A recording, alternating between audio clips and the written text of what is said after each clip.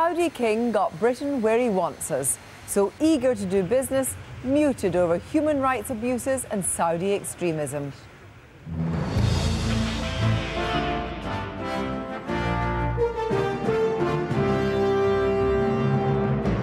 Tonight, the Saudi leader, King Abdullah, is accorded all the pomp and ceremony of a state visit.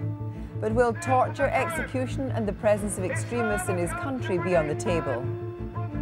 Tonight, the government's had to admit its figure for foreign nationals working in the UK is 300,000 adrift. Oil prices go sky high as Honda unveils its hydrogen car.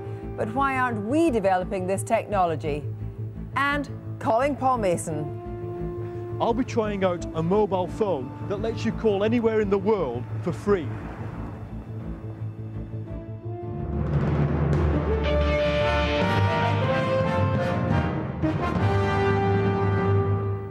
Good evening. The